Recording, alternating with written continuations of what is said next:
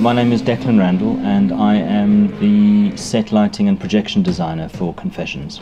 I'm responsible for the overall aesthetic of the show, starting with the set design, so the stage that we present the production in. I then layer on a layer of lighting on top of that, and then to finish creating our environment, we add a layer of projection design into the show as well. Today, a former Russian spy and his wife were found seriously ill on a bench in Charlton. I've been working on the preliminary designs and the concept designs for about a year, so that side of things there's been time, but the actual realisation of the workshop performance all happened quite quickly. So we did 2 days of shooting, a few days of editing to put some of the concept videos together, and then we arrived at the theatre on the Monday morning, and Monday night we had a performance, so we had to be ready to go with about 200 cues. There's always things you want to change, things you can tighten up, things you can do better.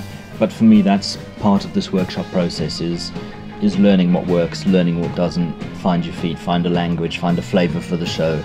I think it's a really exciting project, and I'm super thrilled to be a part of the team, and I'm really looking forward to being able to realise the full production. I think what we've designed and what we've got up our sleeve hopefully will remain a secret for as long as possible. It's been fun, it's been a challenge, and I look forward to the full version.